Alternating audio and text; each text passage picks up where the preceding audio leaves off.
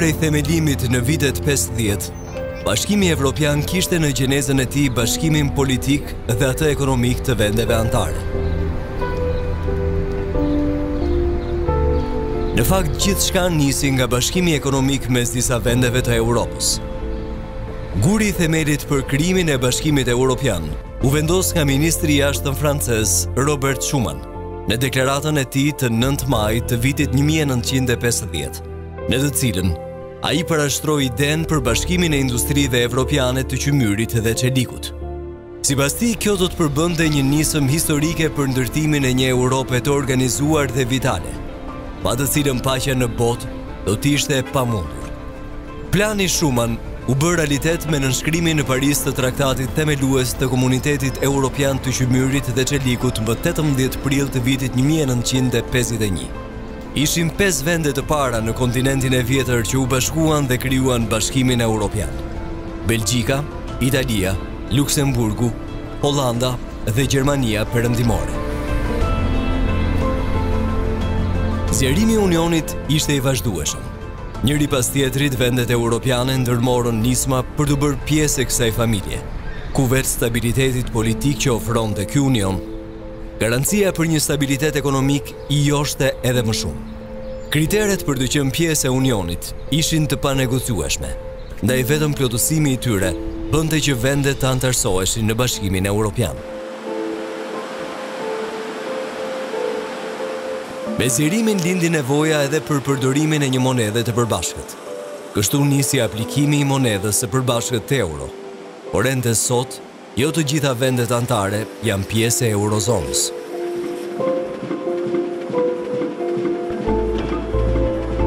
Ndërkohë sot pjesë e Bashkimit Evropian janë 27 vende pas Brexitit të Britanisë së Madhe në 31 janar të 2020-s. Ndërsa disa vende të tjera po aspirojnë të bëhen pjesë e unionit. E tillë është edhe Shqipëria. Vendi ynë nisi rrugtimin pas shembjes së regjimit komunist 3 dekada më parë. Bashkimi Evropian është fuqia e dytë më e madhe ekonomike në botë, duke qenë kështu një faktor shumë i rëndësishëm ekonomik global.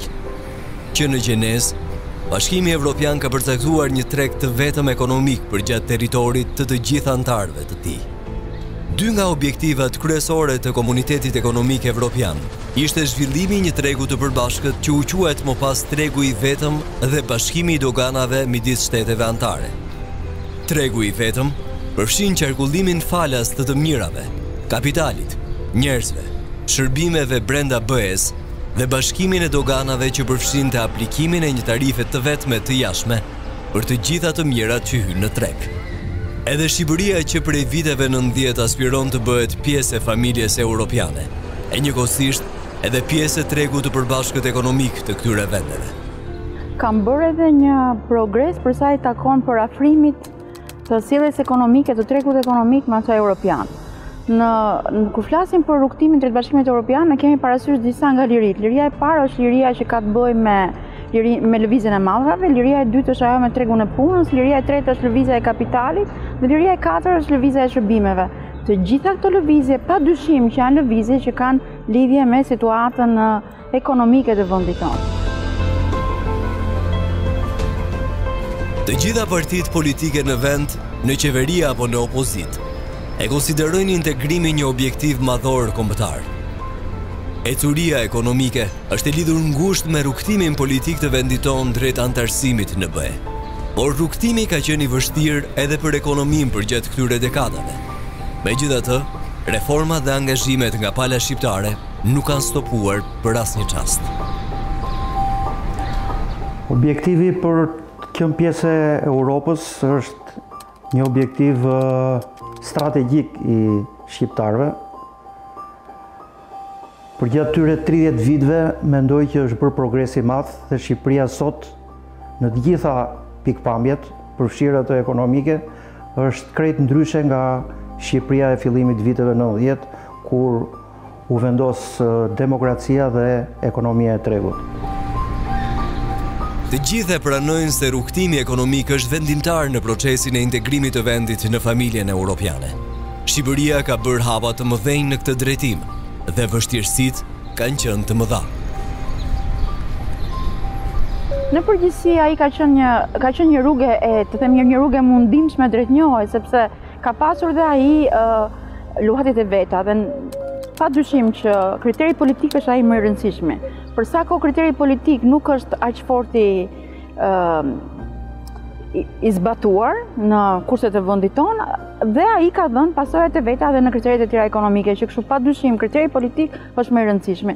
Ju e dini që në këtë rrugtim që ne po bëjmë Bashkimin Evropian, kryefjala e gjitha aksioneve që ne kemi ndërmarrë dhe negocimeve që kemi bërë me Bashkimin Evropian së fundmi ka qenë reforma në drejtësi, që kështu reforma në drejtësi do bëhej kyç edhe për rrugtimin ekonomik.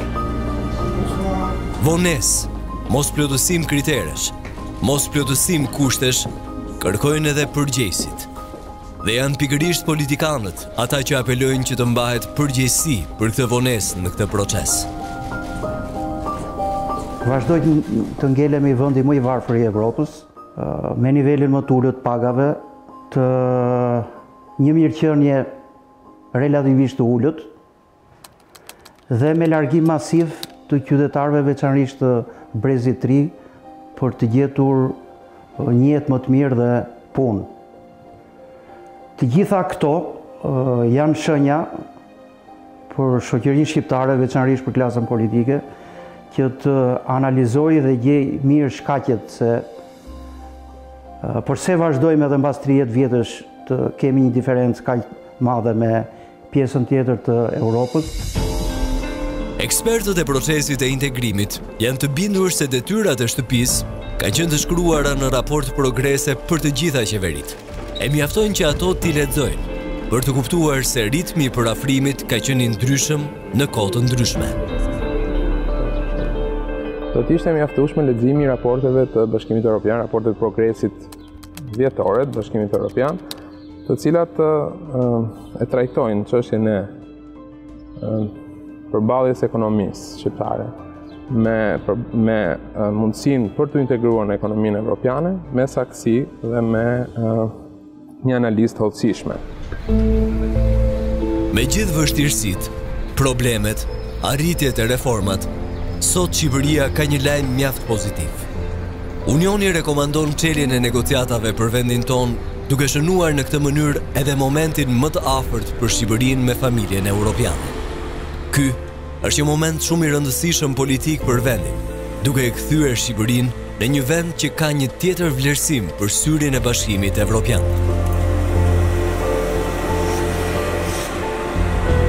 Sigurisht, përveç vlerësimit politik, ky vendim tashmë pritet të ketë një tjetër ndikim, edhe sa i përket ecurisë dhe përafrimit të standardeve ekonomike europiane. Gjithçka nis që nga legjislacioni. Shqipëria në çdo moment bëhet gati për të parafruar ato që quhen direktiva ose rregullurat e Bashkimit Evropian. Pra bëhet gati për të parafruar aki komuniterin. Aki komuniteri ndërtohet mbi bazën e shtyllave të legjislacionit parësor, dytësor dhe atij të jurisprudencës. Dhe në këtë mënyrë, parafrimi legjislativ është një proces i gjatë që kërkon edhe njohje individuale, që kështu për sa kohë bëhemi gati, ne përgatisim edhe individ shqiptar që të jenë të gatshëm për të kuptuar legjislacionin e Bashkimit Evropian. Por hapja e negociatave do thotë më shumë efektivitet dhe konkurrueshmëri për ekonominë shqiptare. Koha e procesit sigurisht varet nga pala shqiptare, se sa shpejt do të ecë me realizimin e këtyre kritereve për ekonominë. Është një lajm shumë pozitiv, i mirëpritur nga gjithë shoqëria shqiptare dhe spektri politik. Kjo do të thotë që ne do të kemi një mundësi më shumë për një reformim të plot dhe të kontrolluar më mirë nga institucionet e BE-s, nga ekspertë të ndryshëm, me synimin që e gjithë shoqëria, por veçanërisht ekonomia, sepse për këtë po flasim, të mund të bëhet më efektive, më konkurruese dhe t'i përgjigjet më mirë nevojave që ka shoqëria shqiptare. Monitorimi si vend që çel negociatat do të jetë edhe më i kujdesshëm. Ritmi për plotësimin e kritereve duhet të jetë më i shpejtë. E kjo vetëm sa do ta ndihmojë ekonominë shqiptare. Do të monitorohen më me kujdes të gjitha reformat ekonomike, strukturore, të cilat çojnë drejt përmirësimit të funksionalitetit të tregut ekonomik, pra funksionalitetit të ekonomisë tregut. Po ashtu, ndihma e Bashkimit Evropian do të jetë më e madhe në sektor të ndryshëm. Kjo na paralajmëron se vendi tashmë do të futet në një proces teje të vështirë. Nuk janë thjesht reformat që politika duhet të ndërmarrë përmes parafrimit të legjislacionit, por puna e vërtet i takon ekonomisë dhe biznesit. Ata duhet të bëhen gati që të jenë pjesë e një trupi të madh, e një tregu ku konkurenca është e pafalshme dhe mjaft e egër, por natyrisht e drejtë dhe me garë të ndershme. Prandaj të gjithë duhet të përgatitemi për të qenë pjesë e familjes evropiane, pasi kjo nuk do të thotë vetëm bashkim politik, por së pari bashkim ekonomik. Natyrisht që e pret shumë punë dhe natyrisht që e pret shumë transparencë. Dhe midis të tjerave, ajo që e pret më shumë është që kur Bashkimi Evropian të akordon fonde për një drejtim të caktuar, puna më e madhe që mund bëjë një vend është që t'i zbatojë ato me përpikmëri, t'i bëjë transparente dhe të vendosë aty që të marrin pjesë të gjitha grupet e interesit. Do të jetë një rrugë shumë e gjatë që do të dojë energji dhe sakrificat mëdha. Nëse do t'i ndajmë fushat në cilat do duhet që të punohet, mendoj që ka një grup faktorësh që ndikojnë në të gjithë zhvillimin ekonomik dhe shoqëror, në gjithë shoqërinë shqiptare, por indirekt ndikojnë edhe në ekonomi. Dhe këto janë faktorë të cilët kanë të bëjnë të themi me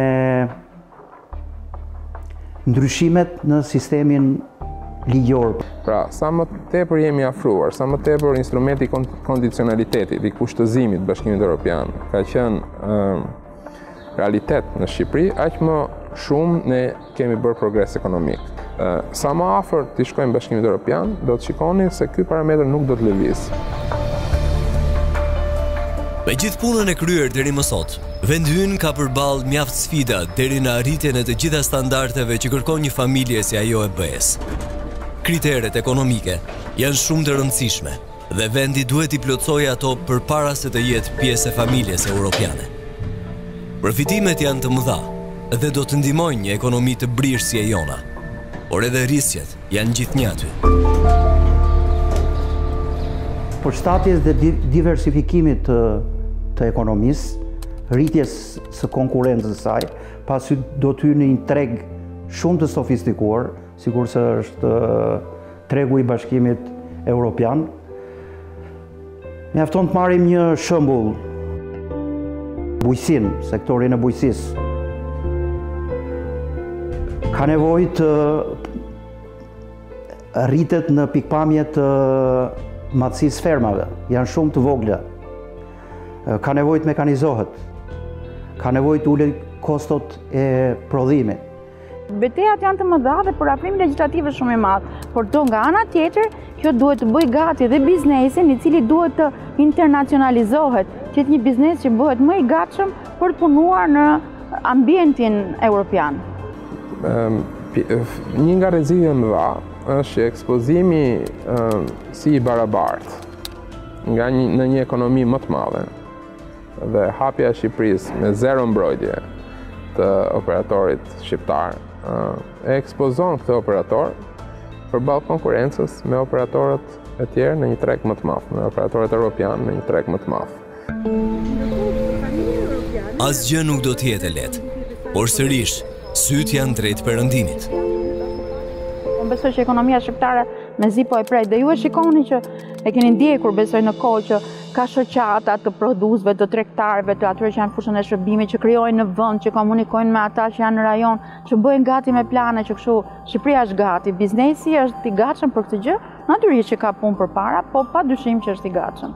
Që do të jetë një rrugë e gjatë dhe që do të dojë angazhim të madh për këtë nuk ka dyshim dhe këtë e kanë treguar dhe praktikat e vendeve të tjera të cilat janë bërë antar të Bashkimit Evropian para Shqipërisë. Por duhet dim që ky është një proces ku do të marrësh dhe do të japësh. Do thonë, avantazh për Shqipërinë mendoj që do të jetë hyrja në një treg të madh, siç është ky i Bashkimit Evropian. krizat e brendshme të Unionit shpesh shihen me frikë nga vendet e vogla. Por a mund të kenë ato impakt nëse nesër Shqipëria do të jetë pjesë e familjes europiane? Të qenurit besnike disa metodologjive të ndërtuara nga Bashkimi Evropian përbën kursin themelor, jo vetëm në sektorin ekonomik, po në të gjithë sektorët e tjerë. Por ne është shumë e rëndësishme që Bashkimin Evropian ta kemi si busull në veprimtarin tonë, të qasemi ndaj atyre aksioneve dhe atyre kërkesave që ka Bashkimi Evropian. Nuk besoj që ky do të jetë shqetësimi kryesor për shoqërinë shqiptare dhe për ekonominë tonë. Mund të sjell shembullin e krizës financiare të viteve 2009-2011 ku efekti në ekonominë shqiptare nuk ishte edhe aq i rëndë sa ishte në ekonomitë europiane, vendet anëtare të Bashkimit Evropian. Nëse do të prekeshim, nëse ishim pjesë e familjes europiane nga një krizë e vetë familjes europiane, do të ishte minimal. Dhe gjithmonë këto kriza përcillen deri diku tek vendet të cilët kanë shkëmbime tregtare me të gjithë, siç është Gjermania, Franca, Italia, që kanë shkëmbime tregtare me të tërë vendet e mëdha pjesë të Bashkimit Evropian. Nuk raportohet ndonjë moment krize. Megjithatë, shembujt e krizave janë aty.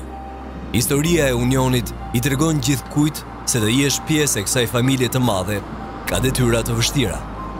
Greqia pësoi një krizë të madhe nga përfshirja e saj në Eurozonë. E janë këto momente që duhet i mësoj çdo vend përpara se të bëhet pjesë e Unionit. Të respektoj disa elementi jetik të kësaj familje, siç është transparenca. Shqipëria është në fazën hyrëse dhe një nga gjërat e rëndësishme që duhet bëhet në këtë fazë është transparenca. Dhe ju mund ta kujtoni që Greqia në pjesën më të rëndësishme të veprimtarisë së vet kur filloi kriza, pati një moment që lidhe me prodhimin e një shifre të rëndësishme që ishte prodhimi i brendshëm bruto dhe metodologjia që u përdor për llogaritjen e saj, që kështu të qenurit besnike disa metodologjive të ndërtuara nga Bashkimi Evropian përbën kursin themelor. Për të bërë analizës, nëse Shqipëria do të pësojë një shok, nëse bëhemi pjesë e eurozonës, pra bëhemi pjesë e eurozonës në kuptimin që do të jetë monedha e vetme e përdorshme euroja, mendoj se nuk do të jetë një problem shumë i madh për Shqipërinë. Ky është mendimi im personal. Për faktin se një pjesë e madhe e transaksioneve dhe aktualisht bëhen me këtë monedhë. Jo pak tronditje pësoi Unioni me Brexit. Pas referendumit popullor, Britania e Madhe vendosi të braktisë familjen europiane, duke shënuar kështu sërish historinë kur një vend antar i BE-s vendos të largohet prej tij. Në fund të muajit janar 2020, zyrtarisht Anglia i tha lamtumir Unionit. Mbështetësit e këtij vendimi festuan, e ata që e kundërshtuan, natyrshëm e pritën me hidhërim. Po ky moment, një nga më tronditësit për Bashkimin Evropian, duhet të jetë një mësim për çdo vend që aspiron të bëhet pjesë e kësaj familje. Që është një proces jashtëzakonisht i vështirë, që është një vendim i cili duhet menduar dhe studiuar gjatë para se të merret, dhe që do ishte mirë mos merret në rastin e Shqipërisë. Pra nëse në një ditë do ishim pjesë e Bashkimit Evropian, ky duhet një proces i pakthyeshëm për mendimin tim. Dhe Brexit na ka treguar se ekonomi shumë të forta si ajo anglisë mund të tronditen nga ndërmarrje të tilla. Megjithse e shohim të largët me realitetin shqiptar, por dhe me ëndrrën e popullit shqiptar, politikanët tanë nuk gjejnë asnjë krahasim me një rrezik të ngjashëm për Shqipërinë. Brexit ishte një votë popullore e Britanisë së Madhe, por shqiptarët, që prej shembjes së diktaturës e deri më sot, shfaqen mbi 90% të tyre pro integrimit në BE. Brexit është një model që tregon që nëse popullata e një vendi nuk është gati për të përqafuar një politik grupi, ti ke drejt largohesh. Shqipëria nuk ka pasur kështu aspirime. Aspirimi i Shqipërisë edhe sot, po shikoni anketat që i bëjnë popullata shqiptare dëshiron të jetë pjesë e Bashkimit Evropian, që ne nuk kemi akoma një situatë që mund të jetë Brexit. Ne kemi akoma një situatë bashkimi. Mund të përfitojnë në të ardhmen. Këshilla kryesore nga ekspertët është që vendi të bëhet pjesë e Unionit vetëm kur ai të jetë gati. Sigur sot Shqipëria të bëhet pjesë e Bashkimit Evropian. A do t'i rezistojë ekonomia shqiptare presionit konkurrencës dhe forcave të tregut të Bashkimit Evropian? Ja. Nuk do t'i rezistojë.